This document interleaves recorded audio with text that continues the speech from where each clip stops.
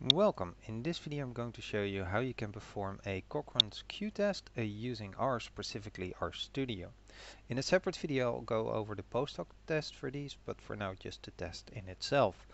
I'll be using some example data that I stored in a CSV file, so I'll first load that in.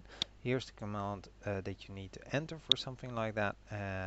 Control Enter will load it in the console, and just so you see what I'm working with, there's respondent number, so a unique number somewhere. Then the movies people in Amsterdam might have visited. This is all fake data, by the way. A 1 indicated that they visited, for example, the Munt, and this 0 indicated that this person didn't visit the movies. And I'm curious to see if people visited any of these more often than the others.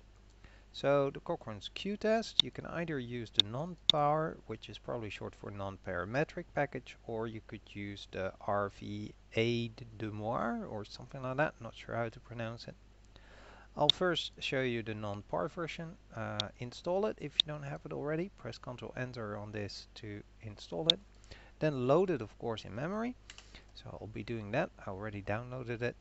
It requires a matrix form, so I'm going to be using cbind and then the 4 variables, in my case, of interest as a matrix. And then the Q-test can be performed simply by running cochrans.q and then my matrix. Now in the results we can see the Q value, the degrees of freedom, and the p-value or significance level is far below the 0.05, which is a usual threshold, and there's enough evidence to conclude that the effectiveness of at least 2 treatments differ, so probably at least two cinemas were visited more frequently than the other. If you use the RV de Moire or RVI de, well, I have no clue. Load it in, and what this one requires is a long version of your data. So what that means is that you actually need, for respondent 1, I will need 1, 2, 3, 4 entries, because I need 1 and then for the Munt and then the score, 1 then the movies and then the score, 1 Tuschinski and then the score, and then 1 and arena and its score. So you can do that by using mydata.long, and that's the new name for it. Then the function reshape mydata, varying, and then as vector those 4 variables, or how many you have. I'm going to be giving it the name score. The time variable is cinema, times, and then the 4 names again.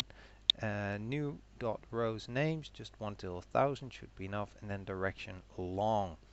That should give me now a long version of my data. I'll show you what that looks like. Here we go.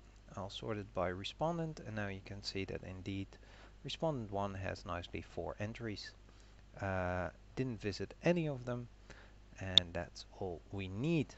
Then we can perform Cochran's Q-test, score by cinema, using respondent, and then data is my data long. And if I now press Ctrl Enter, I should eventually get the same result. As you can see, 19.3846, 3 degrees of freedom, and again 0.002276, which was the same as we had up here. 7676, so it's slightly more rounded. Like I mentioned, in another video we'll go over the post hoc test, but that's it for now.